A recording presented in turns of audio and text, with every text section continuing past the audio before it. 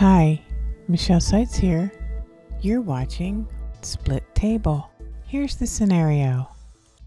You have created a table at the very top of a document, and now you need to add a caption above the table, but you don't know how to move it down, so you can add the caption. Follow these steps to move the table down. Here's a table at the very top of a document. I'll go into the header so that you can see that there's no room between the body of the document and the header. I'm going to close the header and footer. If you need some text above the table and it's at the very top of your document, click in the top row of your table.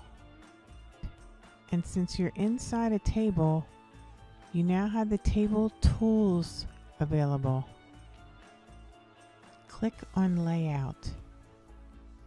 Now, in the Merge group, click on Split Table.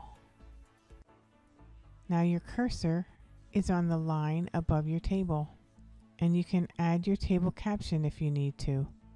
Go to the References tab, and in the Captions group, select Insert Caption. With the table selected, click OK. And that is the end of this lesson, Split Table.